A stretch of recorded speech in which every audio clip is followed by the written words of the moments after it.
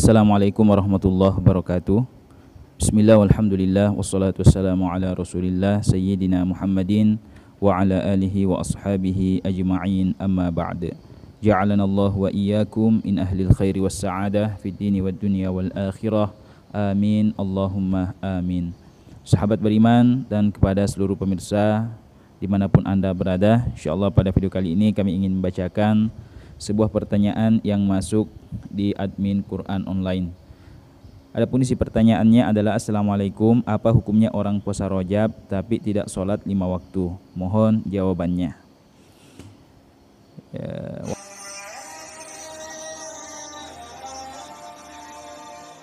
Waalaikumsalam warahmatullahi wabarakatuh. Kepada saudara atau saudari yang bertanya, yang pertama,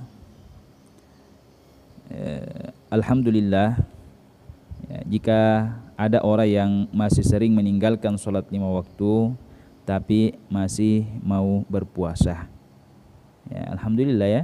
Kalau ada orang yang belum sholat 5 waktu dengan sempurna ya, atau masih bolong-bolong sholat 5 waktunya tapi dia mau puasa ya, yang parah itu sudah tidak sholat juga tidak berpuasa ya, itu yang parah ya. Kemudian yang kedua ya, kita berharap semoga dengan berkah puasa Rajabnya yang dia laksanakan ya, dia dapat sempurna melaksanakan sholat 5 waktu ya, dia dapat mengerjakan sholat 5 waktu ya secara sempurna ya, itu yang kedua ya. Yang jelas jika ada orang yang meninggalkan sholat 5 waktu tanpa ada uzur, itu adalah dosa besar ya. Seseorang yang meninggalkan sholat 5 waktu tanpa ada uzur ya, yang dibenarkan oleh agama, maka itu adalah ya, dosa besar di hadapan Allah Subhanahu wa taala ya. Tapi kalau dia mau masih berpuasa, alhamdulillah, jangan kita malah merendahkan atau mencaci maki mereka.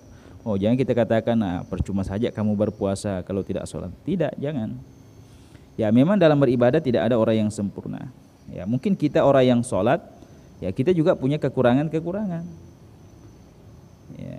Atau ada orang yang misalnya yang sholat tapi tidak menutup aurat ya, jangan kita salahkan sholatnya. Alhamdulillah, meskipun dia belum menutup aurat tapi dia sudah mau sholat ya. Jadi kita pandanglah orang itu dari sisi baiknya ya, dan kita berdoa kepada Allah semoga dengan kebaikannya yang ia lakukan diterima oleh Allah Subhanahu wa taala ya, lalu kemudian menjadi sebab ia menjadi semakin baik ya. Semoga dengan puasa Rajabnya ya, dengan berkah puasa Rajabnya, lalu kemudian dia dapat mengerjakan sholat wajib 5 waktu ya. Jadi kita pandang kebaikan orang, jangan malah merendahkannya. Jadi kepada saudara atau saudari yang bertanya bahwa ya, orang yang berpuasa Rajab ya, tapi tidak sholat 5 waktu ya, dia mendapatkan pahala dari puasa Rajabnya ya, pun dia dah berdosa karena meninggalkan sholat 5 waktu. Oleh karena itu